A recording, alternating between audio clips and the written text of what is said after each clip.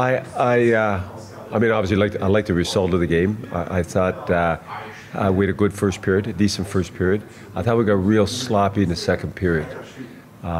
We had a lot of zone time in the first period, and I think we got a little bit lazy in the second period. And they did a good job of hanging back and clogging up both the neutral zone and the D zone. And I didn't think we made very good decisions with the puck. We were forcing it in through the middle, trying to make plays that weren't there.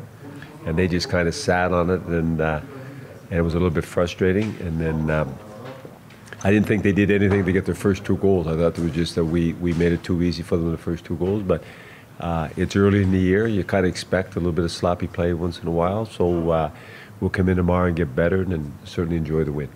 7 goals in the first game, 5 goals in the second game last season. Often was the problem that the team didn't score. This season, it seems to be the opposite.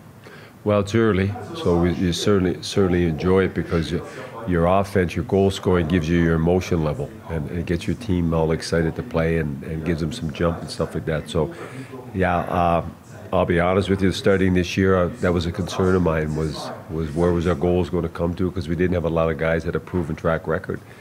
But Colin Campbell's come in and given us a real big boost, and there's some real good chemistry on that line with him and Ty and Marco, and they're skilled guys and smart guys that play well. And I like the Vassar line with Rafi and McPhee. They're tenacious, and they're on pucks, and they're getting their looks and they're getting their opportunities too. And then Nish with Ali and Hearts, that this is going to be a real good year for them. It's a real good opportunity for them, and they're going to get lots of ice time, and they have some upside there too. They're going to be able to get some goals. We just have to convince them that they have to get their goals the right way and play in the right way and not running and gunning and things like that. So, and then our fourth line is a work in progress.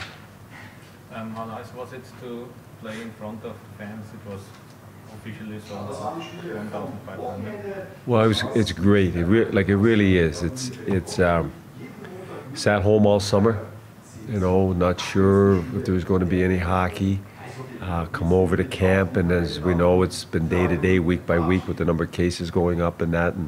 But the league has done a real good job. France has done a real good job, and we talk every day to the players. That there's a lot of hockey players that are sitting home with nowhere to play right now, and so that should add a little bit of excitement to us too. But it's nice to get playing. Certainly nice to see some fans here too.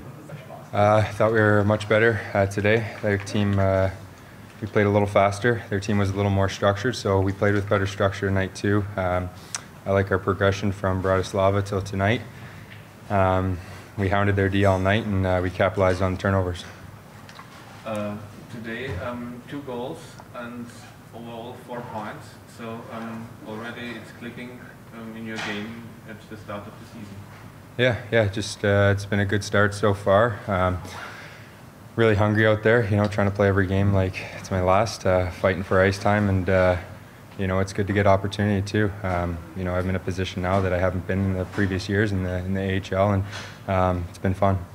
How nice was it to play at the home rink? At least there were 1,500. Yeah. It was fans. It was fun. Sorry, I can only imagine. When this place fills up with 5,000 fans, it's going to be a really fun place to play. But either way, the fans were great tonight.